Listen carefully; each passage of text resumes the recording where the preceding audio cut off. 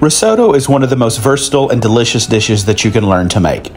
It can be an entree, it can be a side dish, it can be a second course. And the incredible thing about it is it's like a blank canvas. It absorbs any flavors that you put with it and returns them in this beautiful, creamy dish. It's a little bit of a labor of love, so let me show you how I make wild mushroom risotto.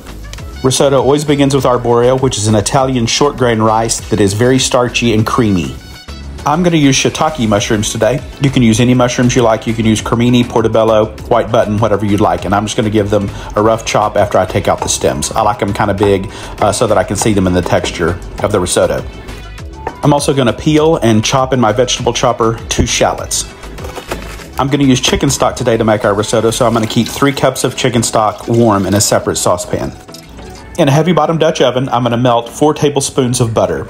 And to that, I'm going to add my shallot and 2 cloves of garlic and just cook it gently. All of this is going to be done over low to medium low heat.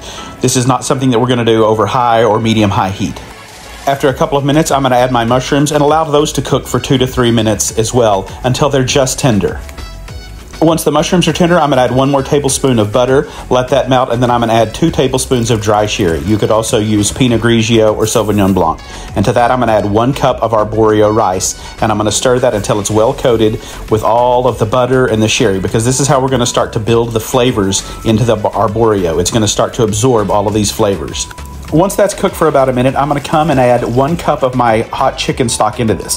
The process of making risotto is just the process of adding a little bit of liquid, the hot chicken stock, and letting that soak up into the rice. As it does, it'll soak the moisture up into the rice and return some of its starch back into the broth and just make it creamy. So the process is just for about 30 minutes, you're going to add a half cup of stock and let that absorb for about 4 or 5 minutes, and then add another half cup of stock and let that absorb. And you're going to do that cycle like 4 or 5 times until the rice is the right doneness for you or you're out of chicken stock. So just follow this process of adding stock and letting it cook for 4 or 5 minutes until the rice gets to the doneness that you like, and then stop.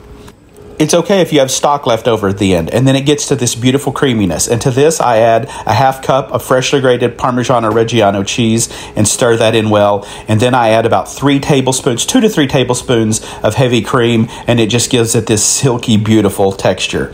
You're going to love this dish. It's one of my favorites, and it's so versatile and so delicious.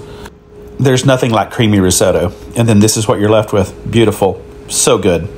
Side dish, second course, entree, risotto. So creamy, so beautiful, so versatile, so delicious.